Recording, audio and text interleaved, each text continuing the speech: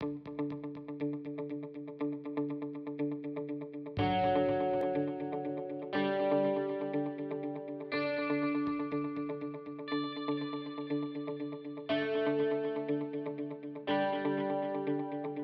an engineering environment, when I joined NAME, there was a slight cynicism around HR and what HR could bring to the business. I think as a business partner now, the investment has been around understanding that the engineers actually really needed some